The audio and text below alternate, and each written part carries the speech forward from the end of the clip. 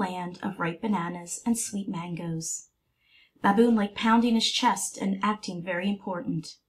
Most of the animals did not mind this because Baboon could be helpful when he wanted to be. For example, Giraffe once hurt her neck and could not reach the high leaves on the palm tree. Baboon shimmied up the tall tree and snatched leaves for Giraffe's next 3 meals. Another time, a tiger cub became stranded in the river where rising floodwaters threatened to sweep the cub away. Baboon swung over the water and rescued the cub. Yes, Baboon was often kind, but sometimes he was not. Each day, Ant worked hard to build an anthill. She pushed sand into place until her home was just right.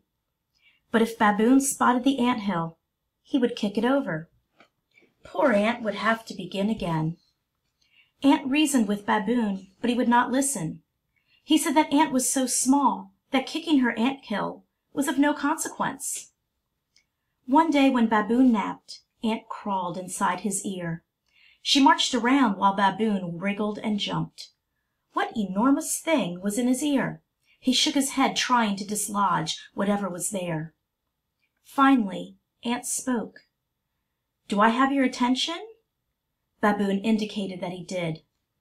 "If you ever wish to nap peacefully again," Ant shouted, "you will stop kicking my anthill."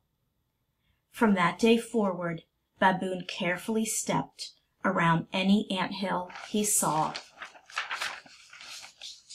The Tower of Blocks. "I'll only be gone an hour," Mom said. "Remember, Mason, you're his older brother, and he's only 5. So please have a little more patience with him, okay?"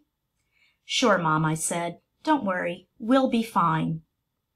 As Mom left with the casserole for Aunt Delilah, I grabbed my book and plopped down on the sofa.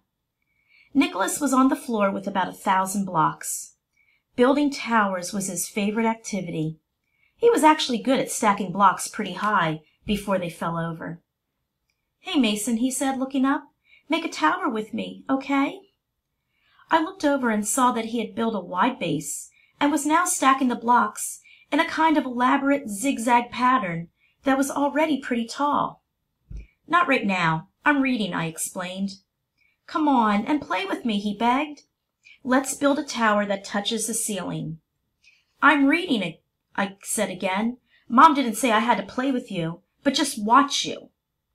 I shifted around on the sofa, and when I did, I dropped my book right into Nicholas's tower. Crash! The blocks tumbled to the ground. "Hey, I'm sorry," I said. "That was an accident." Nicholas did not say anything, but just started gathering the blocks that had skittered across the floor. His head was down, and I thought I saw him wipe a tear. "I'll get the ones that went under the sofa," I told him. "Then we'll build a tower that touches the ceiling."